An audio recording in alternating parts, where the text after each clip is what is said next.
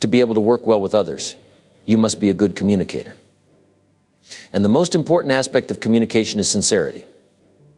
So above everything else, I hope you see me as sincere.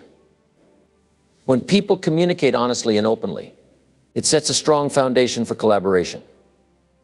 I believe you're sincere too, otherwise you wouldn't be here, right? Investing time and money in something like this indicates a serious commitment.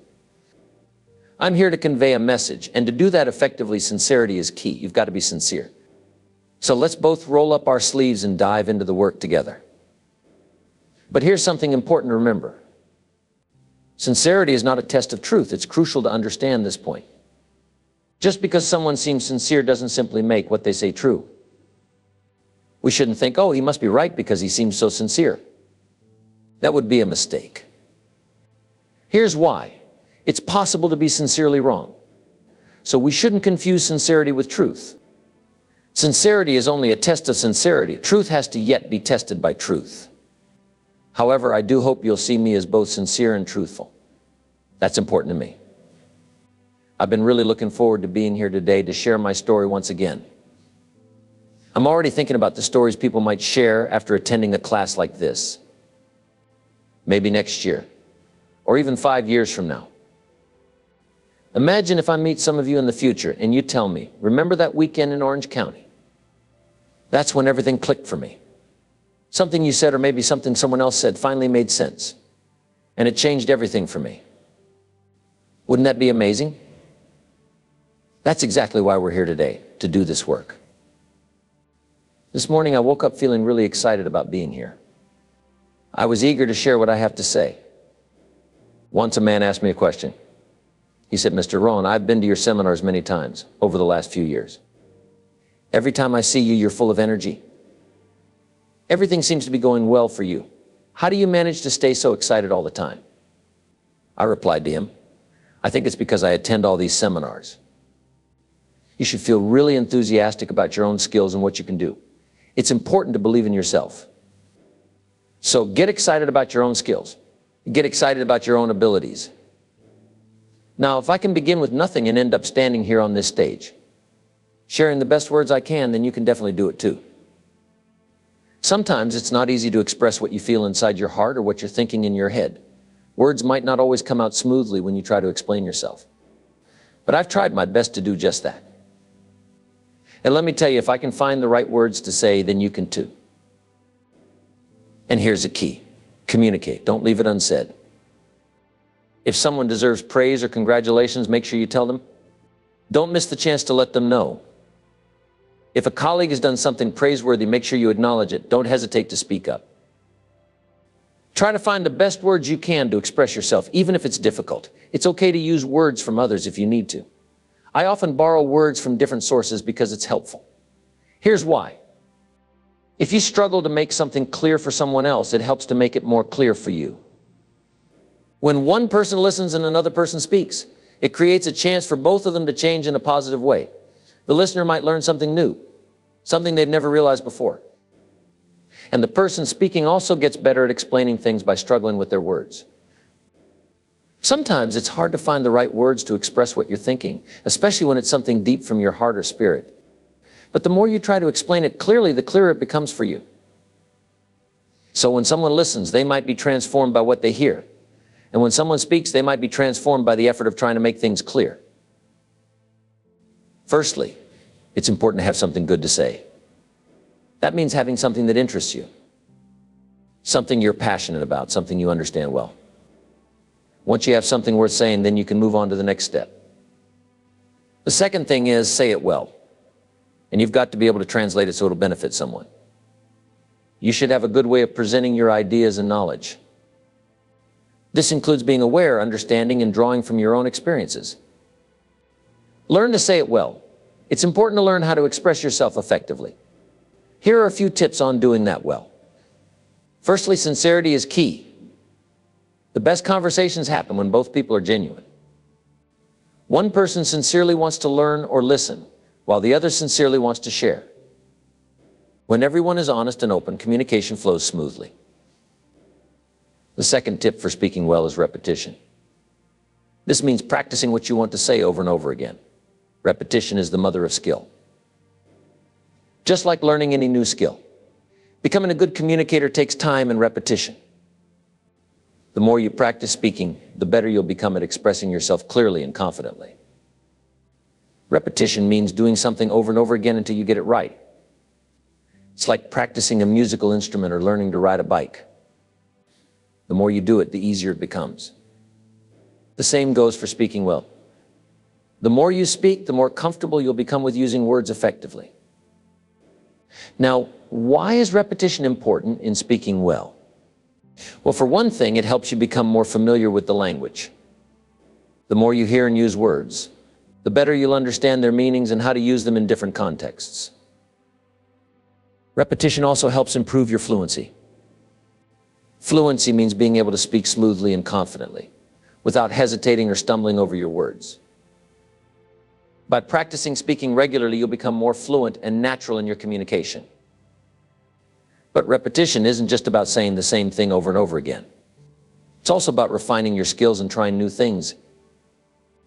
You might practice different ways of expressing the same idea or experiment with using new words and phrases. This helps you expand your vocabulary and become more versatile in your communication. For example, in sales training, I often emphasize the importance of practice. Especially when you're just starting out and don't know much, practicing becomes even more crucial. Imagine you're in sales and your presentation isn't very good. You might find yourself wandering around saying something like, "You wouldn't want to buy this, would you?" Surprisingly, if you say that often enough during the day, someone might actually become interested and ask, "Well, maybe I would. What are you selling?" But here's the thing, you can't just brush them off and say, "It's none of your business." Once you've opened the door with your words, you've got to step through it and engage with them. And here's the best part, the more you practice, the better you'll get. You'll improve your sales pitch, you'll become better at listening to your potential customers, and you'll become more skilled at closing deals. Ultimately, this means you'll be better at earning money. Practice is incredibly valuable in sales. Sure, making a sale is important because it brings in income. But what's even more valuable are the skills you gain through practice. Here's what's valuable in sales, the skills. The sale will make you a living. The skills will make you a fortune. Communication is all about connecting with people using words. Here's another tip for connecting with people through words. It's not just about what you know, it's mostly about how you make people feel. Think about a time when you had a good conversation with someone. Maybe it was a friend, a family member, or even a stranger. What made it enjoyable? Chances are it was the way you were able to express yourself and understand each other using words. Words have the power to evoke emotions, inspire action, and bring people together.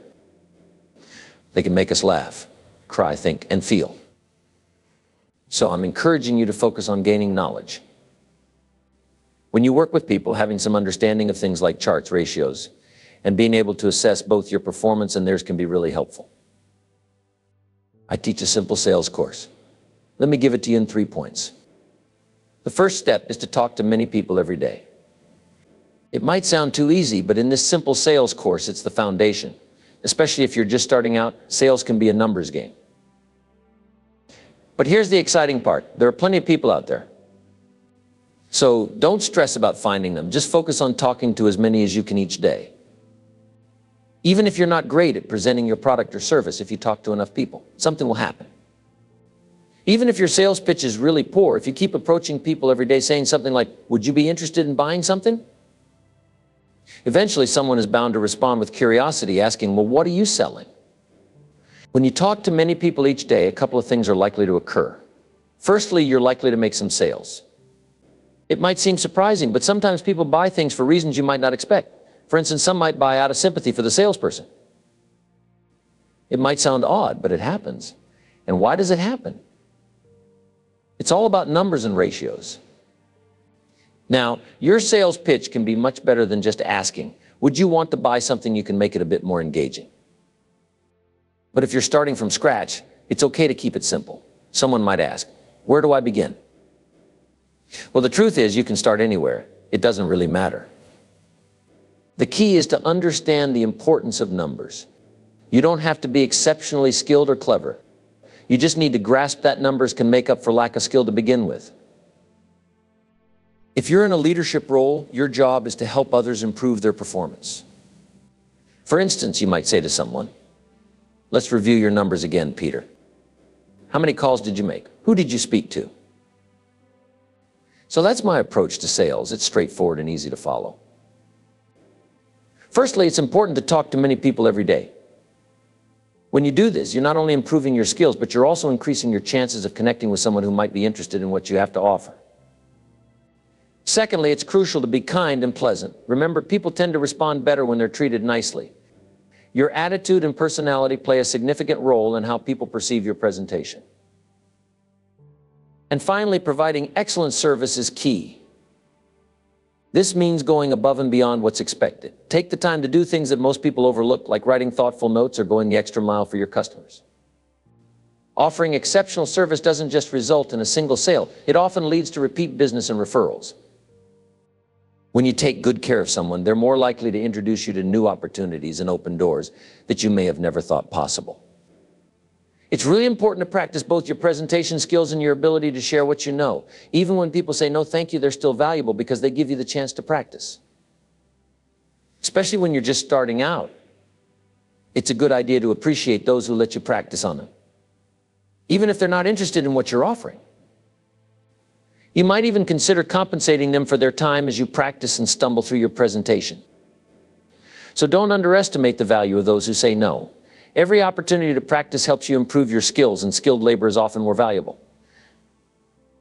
If you can sell, you can earn a living. But if you can sell skillfully, you have the potential to earn a fortune. Similarly, if you can communicate effectively, you can keep a family together. But if you can communicate skillfully, you can inspire dreams and shape the future.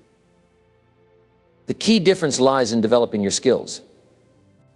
Imagine you have to cut down a tree. If you use a hammer, it's going to take you around 30 days to get the job done. But if you switch that hammer for an axe, you can finish the task in about 30 minutes. The big difference between 30 days and 30 minutes, it's the tool you use. And in communication, your best tool is your skill. So it's essential to practice to improve your communication skills. Saying things well involves several parts. First, there's sincerity, being genuine and honest. Then there's repetition, practicing what you want to say until you're comfortable with it. Now let's talk about another aspect of effective communication. That's brevity. Sometimes you don't need to say a lot, you just need to say enough. Interestingly, the more you know, the better you can be at being brief. That's because you learn how to make your words more powerful and effective. In our busy world, being brief can be a powerful tool. Brevity means using fewer words to say what you want to say. It's like getting straight to the point without wasting time. Now, why is brevity important? When you're brief, you respect other people's time. You give them the information they need without making them wait or listen to a long explanation. And being brief helps you get your message across more clearly. You don't confuse people with unnecessary details. Imagine you're telling a story. Instead of rambling on and on, you focus on the key points. This makes your story more interesting and easier to follow. People are more likely to pay attention when you're brief. Brevity is also important in writing. Have you ever read a long email or text message and thought, get to the point? That's because long messages can be overwhelming. When you keep your writing brief, you make it easier for people to understand and respond.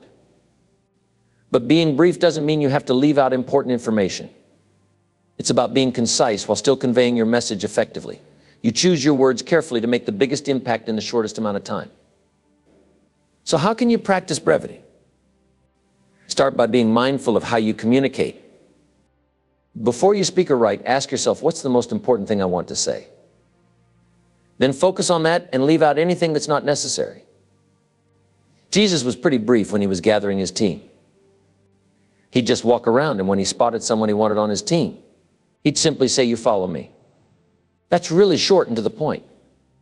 Now, why could Jesus be so brief and still get his message across effectively? Well, here's what I think. For all that he was, that he didn't have to say. As he grew in stature, wisdom, and strength, his reputation preceded him. So when he showed up, people already knew about him and what he stood for. When your reputation is solid, you don't need to do much talking. You don't have to give long speeches if people already know what you're about. Your reputation does a lot of the work for you even before you arrive. Remember, brevity is a skill that takes practice. But the more you practice, the better you'll get at saying more with fewer words. I encourage you to borrow words. Once Winston Churchill said, "Truth is incontrovertible. Malice may attack it and ignorance may deride it, but in the end, there it is." I really like that quote. It's so well said, much better than I could say it myself. You could think about it all night, and it still holds true. I encourage you to borrow words like these, whether they come from famous speeches, top 10 lists, or even from your fellow colleagues who have shared their thoughts so eloquently. Borrowing their words can be really helpful. But then I want you to take it a step further. Start selecting the best words you can find or even create. We want you to become skilled at communicating, at touching people's lives with your words, at reaching their hearts and helping them see things they've never seen before. So always aim for the best words possible. Don't miss out on the chance to challenge yourself to pick the right words. Take the time to search for them, even if it's difficult. Don't let anyone in your sphere of influence go without hearing your words. Your words have the power to work miracles. They can help people see things they've never seen before. There are still many people out there who haven't been reached. They might not see how they can become healthy or successful. But if you come along with your positive words, you can light up their path. You can show them possibilities they never knew existed. Why does choosing the right words matter? Well, consider it from this perspective. Imagine you're trying to explain something important to Peter. If you use vague or confusing language, he might not fully grasp what you're saying. But if you carefully select your words to be clear and precise, you increase the chances of getting your point across effectively. The process of choosing the right words can be seen as a challenge, an opportunity to push ourselves to communicate more effectively. It requires us to consider our audience, the context of the conversation, and the message we want to convey. It's about finding the perfect balance between being concise and being expressive. Words can work miracles. They can help people see things they never saw before. When you share your story, it can be like turning on a light for someone who is in the dark. They might say, "Before you came along, I couldn't see, but now I can. I see the possibilities. I see the opportunities. I see that if I grab onto this, I can change my life." It's like a revelation to them. So don't miss out on the chance to work miracles with your words. Get excited about the possibility of inspiring others with what you say. It's almost like having a godlike quality, being able to communicate in a way that uplifts and motivates others. Now, in closing, it would be useful to know more than one language. When I travel to different countries around the world, I often need translators. If I want to talk to someone in Japan, Israel, or Europe, I usually need someone who knows both their language and mine to help us communicate. People who can speak multiple languages are incredibly valuable because they can bridge the gap between different cultures and languages. So it's a smart idea to learn more than one language yourself. When I was a kid, my dad spoke German because he was German, but he never taught me. I could have learned it from him. My mom was English, but she only spoke French, and she didn't teach me that either. Back then, they thought it was best to focus on English because we were in America. But now we understand things differently. Looking back, I could have easily learned all three languages while growing up. If you think it's too late for you to learn another language, think again. This is an important point to remember. Consider passing this idea on to your children. Encourage them to explore and learn more than just one language, maybe even as many as they can. Kids are naturally curious and have the ability to learn. The only thing they lack is a teacher. So don't limit your child's potential. Don't let them only reach 10 or 15% of what they're capable of.